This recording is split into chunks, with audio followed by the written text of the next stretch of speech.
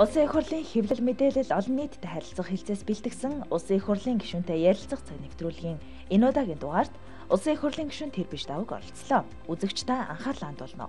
Үйл ажиллагаанд нийт иргэн улсын ашиг сонирхлыг иргэнлэн баримтлах бүрэн эрх, үүрэгтэйгээр төрийн эрх барих дээд байгууллагад ард түмний илч болж сонгогдсон Улсын их хурлын гишүүний ажлаар хамтдаа зочилъё.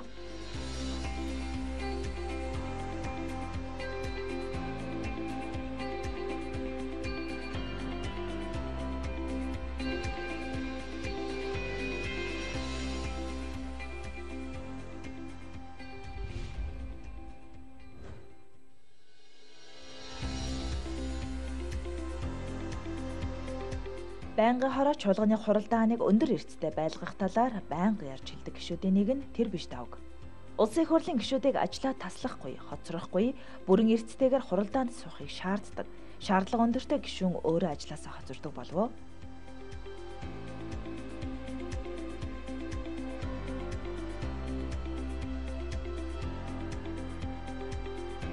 Ер нь манай их хурлын чуулган ард түмний төлөөлөлж ард түмний илч болж байгаа энэ хүмүүс бид бол тэр хоцорно гэсэн ойлголт бид нүг баймиргүй байгаа юм л да. Бид өөрснөө манлайлалтай ажиллах хэрэгтэй. Тийм учраас бол чуулган дээр бол цагаасаа хоцорно, чуулгандаа суухгүй гэсэн ойлголт бол миний хувьд байхгүй, байж ч болохгүй. Миний хувьд ч ерөөсөн бүх гишүүдүүд байж болохгүй.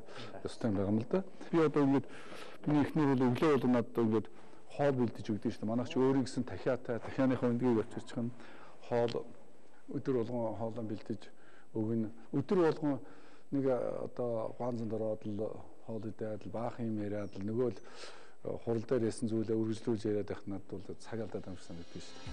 Ажлаа тасалдаггүй, хоцордоггүй, ер нь ажил дээрээ байж идэг гишүүдийн нэг нь тэр яахан аргагүй мөн. Тэрээр лав гарагийн өглөө 8 цаг 50 минутанд ажилдаа ирсэн нь энэ юм. Ер нь 7 хоногийн хуваар бол их тун ойлгомжтой байдаг л да. Нэгдүгээр дөр бүлгийн хурал, хоёрдугаар, гуравдугаар дөр одоо байнгын хороо ажлын хэсэг, дөрөвдүгээр, тавдугаар бол чуулган нэгдсэн сургалт гэдэг ойлгомжтой байдаг. Тийм учраас 7 хоногийн өмнө бол их хурлаар хэлцэх асуудлын хуваар гарч ирдэг. За тэр хуваарийн завсар зайг нь би өөрөө ямар ажил хийх вэ гэдгийг төлөвлөдөг л дөө. Хүүхдүүдийн сургууль цэцэрлэгийн асуудлыг одоо хангах чиглэлээр бол нэлээд одоо анхаарч ажилладаг. Тийм учраас энэ 7 хоногт 104-р сургууль маань 640 хүүхдийн байр ашиглалтанд оруулаад нээлтэнд оруулах арга хэмжээнд оролцоход төлөвлөсөн. Ажилсан Монгол хөтөлбөрийн дагуу бид Герман элчин сайдын яамны хамтын ажиллагаа зээл тусны хамтын ажиллагааны асуулт хариуцсан нөхдөөдтэй уулзаж одоо ярилцсан л да.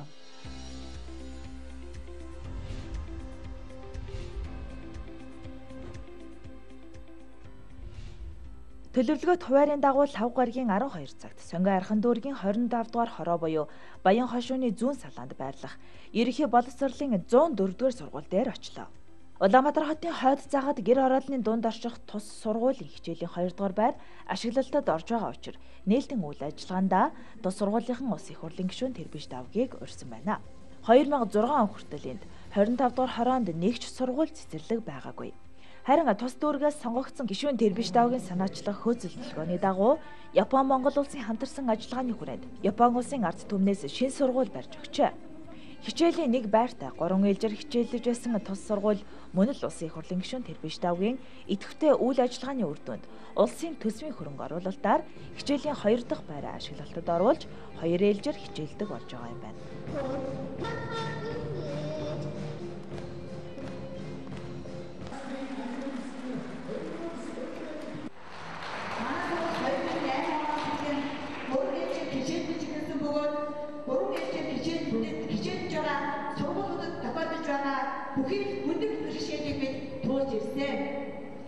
Хороонд бүх хүүхдүүд цэцэрлэгт хамрагданаа. Бүх хүүхдүүд цэцэрлэгт хамрагданаа. Бүх хүүхдүүдийн одоо явж байгаа сургуулийн нөхцөл байдлыг сайжруулнаа. Энийг бол харин амлаж байгаа. 1750 сурагч тохилог саруул сургуульд сурч хүмүүжих боломжийг олгосноос гадна тус сургуулийн дээврийг ашиглан сурагчдын ая тухт зориулж хөл бөмбөг тоглоомын талбай бүхий спорт залыг байгуулж өгчээ. Тойргоо сонгогдсон гишүүн сургуулийн захиргаа дүүргийн удирдлагууд хүүхэд багчуудтай ээлтэй нийгмийн хариуцлагыг хэрэгжүүлдэг Фужи Алта компанийн хамтын ажиллагааны үр дүнд ус тусгаарлах зөөлөн ногоон дэвсгэр суурьтай хүүхэд унахаас болгоомжилсан хашлага дээврийн төгс систем бүхий спорт залыг сургуулийн дээвэр дээр байгуулсан нь энэ юм а. 104-р сургуулийн хажууханд 170-р цэцэрлэг байдаг. 800 хүүхэд хүлээн авах хүчин чадалтай энэ цэцэрлэг манай улсад шилдэг завгар болж байгааг нь. 25-р хорооныхоо хүүхдүүдийг бүрэн хамруулж ойролцоох бүх хороодын цэцэрлэггүй үлдсэн хүүхдийг сургадаг энэхүү цэцэрлэг анх ерхий боловсролын сургуулийн байрны зориулалтаар баригдаж байхад тойргоо сонгогдсон гишүүн хүчилсээр цэцэрлэг болгосон нь нүдээ олсон шийдвэр болжээ. Орон сууцны хороололт хүүхдүүд сургууль цэцэрлэгт бүрэн хамрагдаж чаддаггүй бол баян хошууны зүүн саллын орчмын иргэдэд тийм зовлон байхгүй. Улсын их хурлын гишүүн Д.Тэрбишдагва сонгон архан дүүргээс 4 дараалан улсын их хурл сонгогдсон.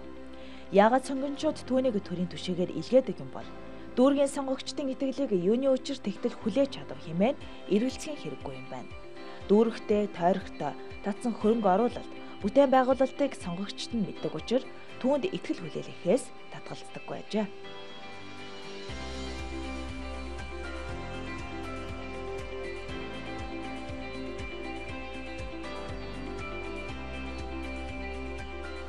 Тойргийнхоо сургуулийн хичээлийн байрны нээлтэд оролцсныхоо дараа улсын их хурлын гишүүн Д.Тэрбишдагва хүнсчдийн холбооны ерөнхийлөгчийн хуваар сүү үйлдвэрлэлийн салбарыг шин шатанд гаргах, тулгамдсан асуудлаа хэлэлцэн төрийн бодлого зохицуулалтаар дэмжлэг үзүүлэх боломжийг тодорхойлох зорилготой сүүний салбарын шинжилэл доктортой бэлтгэн нийлүүлэлт чуулга уулзалтад оролцлоо. Жилийн 4 өдөр малаас сүү гэдэг бүтээгдэхүүн гаргаж болж байгаа учраас эдийн засгийн хувьд ачлагдaltaа, эрүүл мэндийн хувьд ачлагдaltaа энэ арга хэмжээний дараа сүү үйлдвэрлэгч нарыг тижээлийн аж ахуйг за малын үйлдвэрлэлийг сайжруулах чиглэлээр бол иж бүрэн одоо төлөвлөгөө саналуудыг боловсруулж салбар харилцан яамд өгнө. Яам бол энэ дээр тулгуурлаж одоогийн бодлого дээр бол зүгээр бас ажил хэрэгч үйл ажиллагаа явуулах. Тийм учраас сүү аян гэж улсын хурлын дарга санаачилж одоо энэ сүү аян гэж аюу одоо зарлаад явуулдаг. Тэгэхээр энийг бол хүсчтэй болгоно бол тэмцэж байгаа. Одоо сүү аяны хүрээнд бол иргэжлүүдээс улсын татаас дэмжлэгийг үзүүлэх ёстой. Салбарын мэрэгжлийн холбоод сүү үйлдвэрлэгч фермерүүд эрдэмтэн судлаачид оролцсон уулзалтаас хамтран ажиллах санал гаргаж улсын их хурлд хүргүүлсэн. Монгол улсын их хурлын дарга инх болдод энэ өдөр хамтран ажиллах саналаа гартуулж өгсөн юм.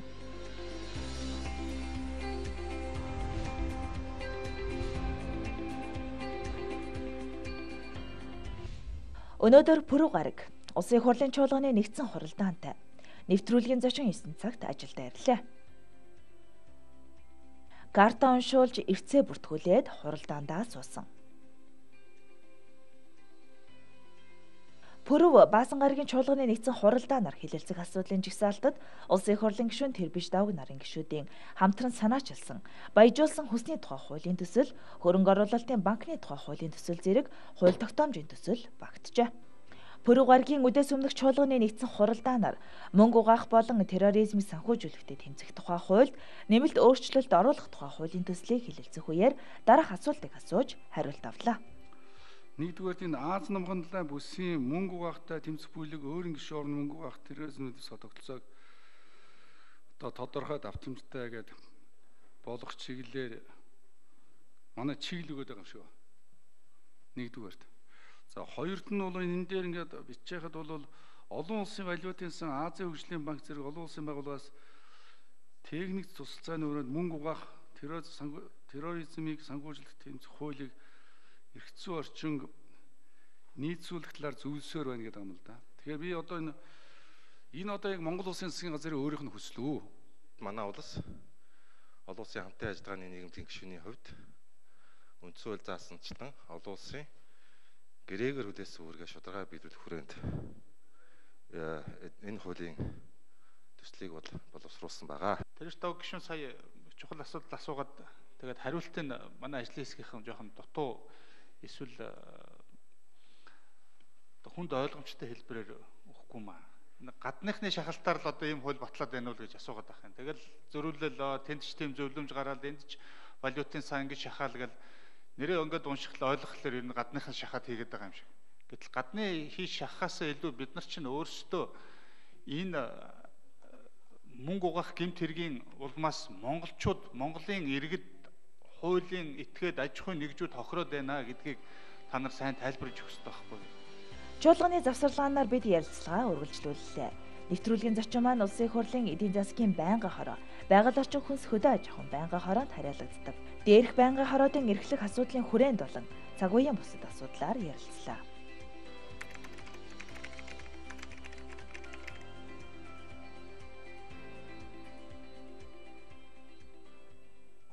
Энэ орж ирж байгаа зээлийг үр дүнтэй ашиглах ёстой. Тэгвэл үр дүнтэй бодлогыг бол засгийн газар өөрөө бидний хийж байгаа бодлого шүү гэж тайлбарлах ёстой гэж. Гадаадынх нь тэгсэн учраас бид ингэлээ гэдэг ярианаас одоо болимоор байгаамаа. Тэгэхээр энэ мөнгийг зөв зарцуулж сэтгэлээсээ одоо ажлыг хийх юм бол бага юмар их юм хийж болдго юм а. Тэгэхээр энэ дээр анхаарах ёстой. Зүгээр шүүмжлэгчийн байр сууриас тэг шүүмжлэх биш. Засах сайжруулах санал онлоо хэлдэг, төсөл төлөвлөгөө боловсруулдаг. Одоо юу гэдгийг бодлого боловсруулагчийн хувьд бол санал онлоо зөндөөл ярьж шийдвэр үзэндээ гаргасан. Одоо гарсан шийдвэрээ хэрэгжүүл. Монгол хууль гардаг, хууль нь хэрэгждэг. Тогтоох шийдвэр гардаг, тэр нь хэрэгждэг.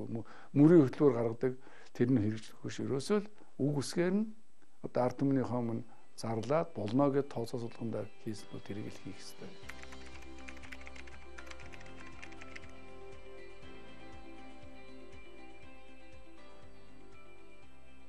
Ер нь утааны асуудал гэдгийг дангаар нь ярьж байгаа биш юм байнамаа. Өнөөдөр утааг ярьж байгаа бол иж бүрнээр нь бид асуудлыг шийдэх. Иж бүрнээр нь харах ёстой. Энийг бол иж бүрнээр нь харах ажлыг бол энэ удаагийн их хурал санаачилж хийсэн.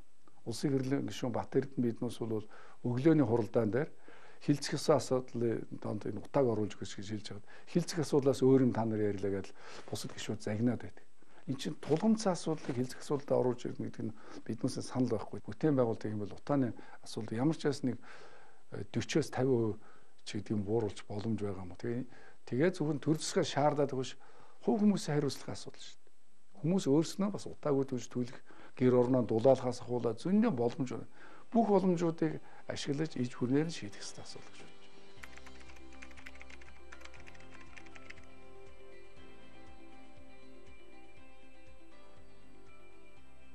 Оюутлогын төслийг бол миний хувьд явуулах ёстой төсөл, том төсөл. Эрдэнэ төлөвлөрийг бид явуулаад хичнээн жил Монгол улсын сайлын үнэ гэж ярив. Одоо ч гэсэн дижээсээр явж байгаа. Гэхдээ тэнд чи одоо хүн амьдрах нөхцөлгүй шахуу хүмүүсийг амьдруулж штэ. Нэг байранд нэг хашчаад эсвэл одоо кампус гэдэг нэг кемп гэдэг нэг газар байрладаг. Тэгээ одоо энд сайхан бүтээн байгуулалтаа хот тосгон байгуулах гэхээр дэлхийн стандарт тийм байдаг юм а гэж. Уучлаарай.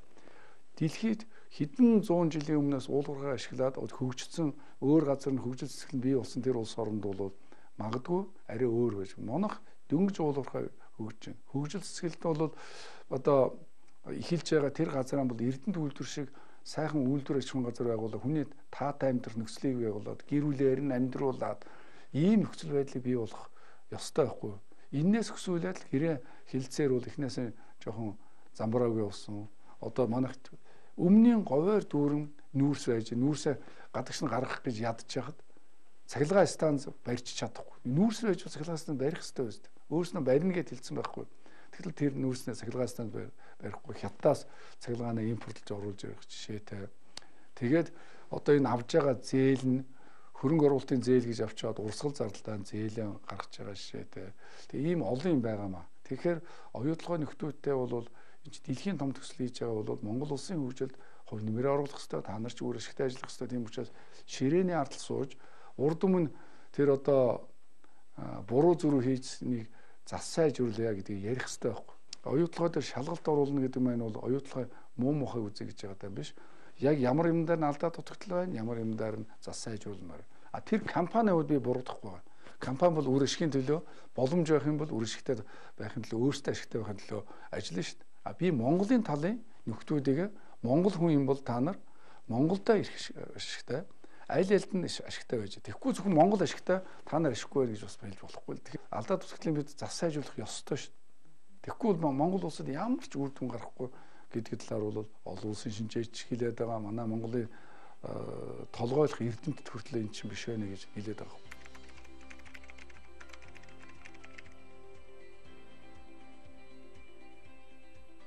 Монгол Улсын их хурлын гишүүн бие ард түмнийхээ элчийн хувьд нийт иргэн улсын ашиг сонирхлыг эрхэмлэн төрийн хуулийг дээдлэн сахиж гишүүний үүргээ чин шударгаар биелүүлэхээ тангаргалъя гэж одоо энэ дээр бол иргэний одоо ард түмнийхэн төлөө за мөн улс нийгмийнхаа төлөө гэдэг ингээд бүгдээр ингээд оруулаа. Тэгээ чин шударгаар л ажиллагааны тангарах гэдэг чинь андгай тангарах гэдэг чинь энэ төрийнхөө сүлдний өмнө тангаргална гэдэг бол энэ өөрөө агуу юм л да. Ийм боломж хүн болгонд олдохгүй. Энэ сайхан одоо тангаргийнхаа үгийг байнга санаж явах хэрэгтэй.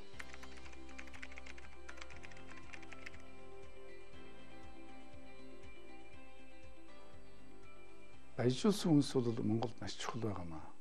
Одоо Монголын хүүхдүүд архитай, төмрийн дутагдaltaй, Д витамины дутагдaltaй, төмрийн дутагдaltaй, тэгээд одоо йодын дутагдлаас болоод янз янзын өвчин манад их бий болдог л да. Өрлийг төмөрөөр байжуулах. Давсыг йоджуулах. Сүүг Д витаминжуулах гэсэн ийм хідэн асуудлууд байгаа. Хамгийн их өргөн хэрэглэж яаж байгаа хүний өдөр тутмын үйл ажиллагаанд нь хэрэгцээд эднүс байна шүү дээ. За байхгүй өдөр тутам хэрэгэлдэг тэр бүтээгдэхүүнүүдээ баяжуулахлаад эхлэх юм бол энэ өдөр тутмын бүтээгдэхүүн бол үнэхээр хэрэгцээтэй юм а гэдгийг ойлгоод эхлэх ёстой юм байна. За баяжуулсан хүмүүс нь бол арай нэг 5 төгрөгийн илүү юм байна. Тэгвэл эрүүл мэнд сайн байх юм бол Монгол хүн цөөхөн хэдэн төгрөгнөөс илүүгээр нөгөөдгийг авах сонирхолтой байдаг. Тэгэхгүй шал одоо байгалийн одоо экологийн цэвэр бүтээгдэхүүн мөн бис мэддэхгүй ерөөс орж ирсэн болгоныг л манайх чинь дэлхийд номер 1 дэлхийд одоо бүх реклам сурталчилгаа бол одоо ингээд одоо хэрэгжилж байгаа бүтээгдэхүүн болгон дэлхийд номер 1 бүтээгдэхүүн оруулж ирж байгаа. Бас тийм биш шүү. Тэрээр улсын хурлын гишүүнээр 4 дахь удаага сонгогдсон ажиллаж байгааг дээр дурдсан. Тиймээс парламентын засаглалын талаар, парламентын гишүүний ёс зүй, төлөвшлийн талаар хууль тогтоох байгууллагын нэг эдис болохынхаа хувьд энэхүү ярьлаа. Тэгэхээр парламентын засаглал бол Монгол улсын хувьд бол үнэхээр одоо хэрэгжээд за парламентын засаглалтаас сураад бас алдаж онсон зүйлүүч бас байна л да. 2004 онд би их хурлын гишүүн болоод ингээд орж ирэхэд бол би тэр үе чинь бол олон улсын байгууллагад ажилласан, улсын том үйлдвэрийг удирдсан, дид сайд болчихсон, элчин сайд болчоод хурж ирээд ингээд их хурлын одоо танхим сууж байгаа. Тэр үед одоо манай гавьяат одон Жимэдгва надад хэлжсэн юм. За дүүхүү бол та засаглалд ажилласан, одоо аж ахуйн нэгжлэр ажилласан, олон улсын байгууллагад ажилласан. Монгол төр гэдэг бол өөрөө их өөр юм шүү чи. Төрийн түвшээ гэдэг юм их өөр юм шүү. Тийм учраас чи юуг судалгаа хийхгүй нэг хэрэгтэй хэрэггүй битээ яриад гэж намайг тэгж хэлжсэн байхгүй. Чи ямар ч байсан 2 сар ерөөсөө их хурлаа дуурж болохгүй шигсэн. Би 6 сар их хурл дээр дуураагүй. Тэгээд сүүлд нь ер нь их хурлыг энэ хууль тогтоох байгууллага чинь ямар ёс суртахуунтай байх юм, ямар хариуцлагатай байх юм гэдгийг харж агаад 6 сарын дараа нь судалгаатай тодорхой ганц хоёр асуудлуудыг барьж ярьдаг энэ төр болсон л да. Тэгэхээр бол их хурлын гишүүд бол ард түмэн та нарыг сонгосон шүү. Ард түмэн биднийг төлөөлж 3.2 сая хүнийг төлөөлсөн шүү. Гэдгээрээ өөрөө бол ухамсартайгаар, ёс зүйтэйгээр, сахилга баттайгаар, манлайлаар ажиллах ёстой. Тэгэхгүй одоо 76 гишүүний 76-ыг нэг болохгүй юм шиг яриад байдаг.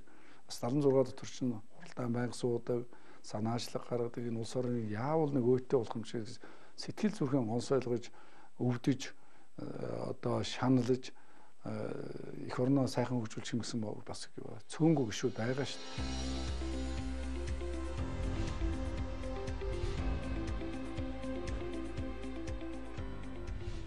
Улсын их хурлын гишүүн Д.Тэрбишдагваг энэ парламентын бүрэн эрхийн хугацаа эхэлснээс хойш Монгол Улсын хөгжлийн банкны тухай, Төв банкны тухай хууль нэмэлт өөрчлөлт оруулах тухай хууль, Монгол Улсын статистикийн салбарыг 2016-аас 2020 онд хөгжүүлэх дунд хугацааны хөтөлбөр батлах тухай Улсын их хурлын тогтоол, хөрөнгө оруулалтын банкны тухай хууль, зөвлөлдөх санал асуулгын тухай хууль, стандартчлал техникийн зохицуулалт итгэмжлэлийн тухай хууль, бал амьтны эрүүл мэндийн тухай хууль зэрэг цөөнгөө хууль тогтоомжийн төслийг санаачлагчдын хамт өргөн мэдүүлсэн.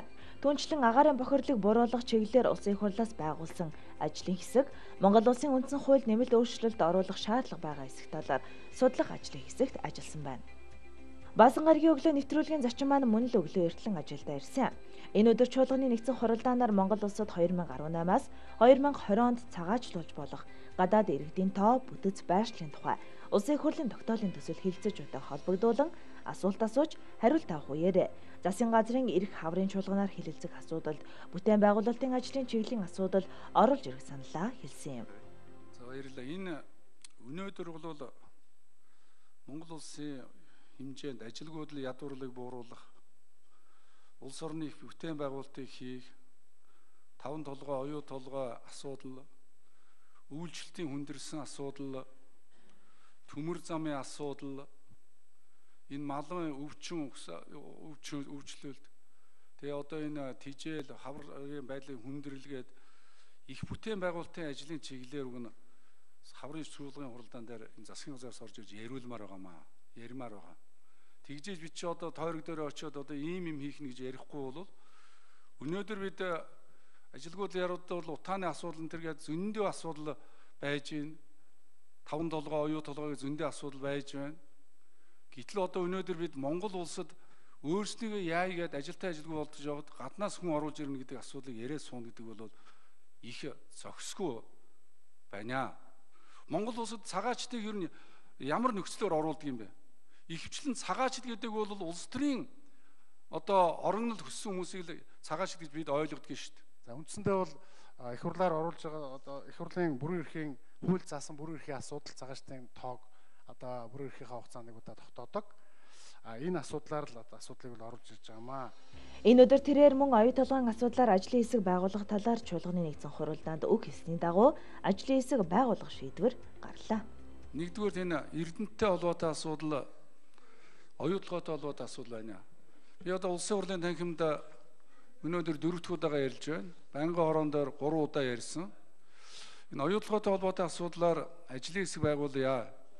За эдийн засгийн байнгын хорон бол зарчмын хувьд дэмжиж их хурлаар ажлын хэсэг байгуулж ажиллая гэж ярьж байгаа. Оюу толгойн асуудал бол ерөөсөө дэндүү энэ нам дамжсан бүлэглэл олон улсын эдийн засгийн алуурчтай нийлсэн бүлэглэлийн хүч дэндүү их байгаа. Энээс одоо айгаа дуурч чадахгүй байгаа л да. Хэрвээ надад итгэхгүй байх юм бол 2018 оны 1-р сарын 30-ны өдөр гарсан энэ одоо үндэстэн дамсан корпорациудыг судлах төв гэж Голландд байна. Энэ судлах төвөөр бол бүр би энийг бүгдийг уншаасаа гэж байна. Энэ вебсайтанд ороос энийг аваасаа гэж бодож байна. Энүүгээр бол бүр ингэ бичсэн байгаа шүү дээ. Монгол дахь үйл ажиллагааны орлогыг Туркийн сэл компани, Люксембургийн охин компаниар дамжуулахаар шууд Канадад төлөвлөж ирсэн бөгөөд өнгөрсөн 7 жилийн хугацаанд 400 сая $400 татварыг Канадад нэмж төлөх ёстой гэд энүүгээр гарчихсан. Энийн үр дүнд бол одоо Канад оюу толгойгоос 470 сая одоо энэ юуны Туркийн сэл компаниас авахаар ингэж одоо нэхээд байхад бид 1.8 тэрбумын зөрчил илрүүлээд одоо ахиад 4 гаруй тэрбум төгрөгийн зөрчил гарах гээд ингээд 450 саяас ахиад 10 дахин илүү зөрчил Монголд гараад байхад энэ дээр ажлын хэсэг байгуулж өгөөч дарга намрын чуулганаар ажлын хэсэг байгуулж яриад тэгээд намрынхаа чуулганы үеэр яриад тэгээд хаврын чуулганы одоо ярилцмаар байна гэж энэ нэг асуудлыг шийдэж өгөөч гэж ажлын одоо хэсэг байгуулж өгөх юм бол бид энэ чуулганы завсарлагаанаар энэ дээр ичтэй ажилламаар байна. Яригдж байгаа асуудлуудаар ажлын хэсэг байгуулах талаар бусад байнгын хороотой саналаа хөргүүлсэн юм байна тий. За Дамбочир дарга энэ Тэрбишдагва гишүүний гаргаж байгаа оюут толгой эрдэнтийн энэ асуудлуудтай холбогдуулж бас газар дээр нь үзэж харах үнэлт өгөх ажлын хэсэг байгуулах гэсэн саналыг байнгын хорон дээр яриад шаардлагатай гэж үзвэл их хурлын байнгын хороо дэмжигдсэн юм уу? За тэгээ их хурлын ажлын хэсэг байгуулах юмнуудаа хэлдэж.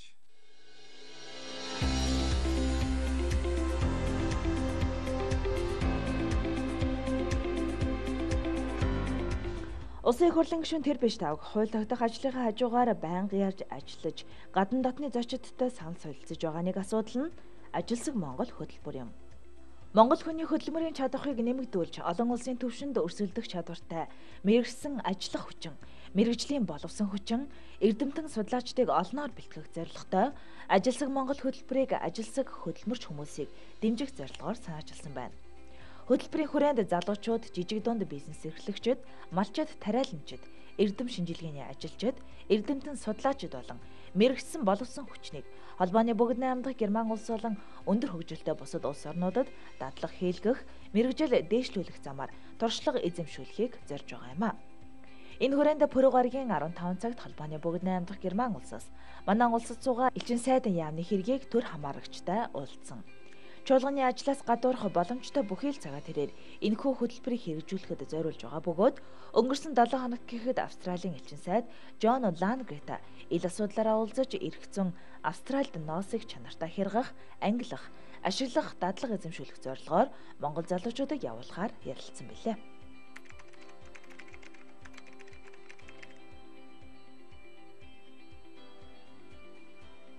Хөрөнгө оруулагчид гаднаас ороод ирэх юм бол өөрийнх нь улсын хэлээр ярьждаг.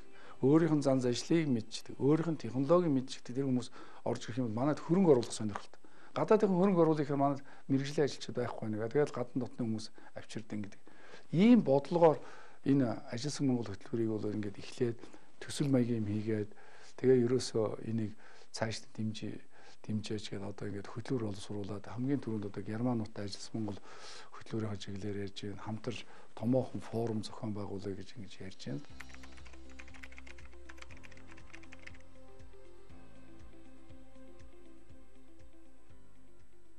Нэг 2030 онд нэг 30-аас 40 мянган ч гэдэг юм уу 50 мянган ч хүний хүүхдүүдийг гадна сургаад мэрэгжлийн өндөр боловсон хүчний бэлдээд авчирээд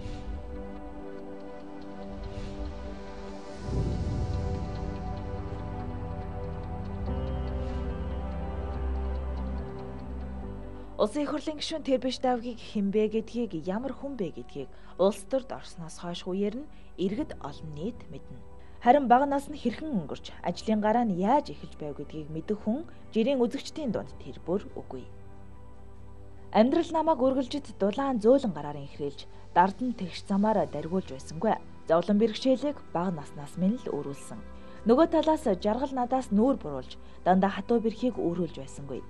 Хизээ ямагт цаахан хүмүүсийн дунд оруулж, ер бусын хувь заяа оноож, сорж шалгаж, эрийн хад суулгаж ирлээ хэмээн улсын их хурлын гишүүн Д.Тэрбишдагва дурсамж эргэцүүллийн зааг номдо бичжээ.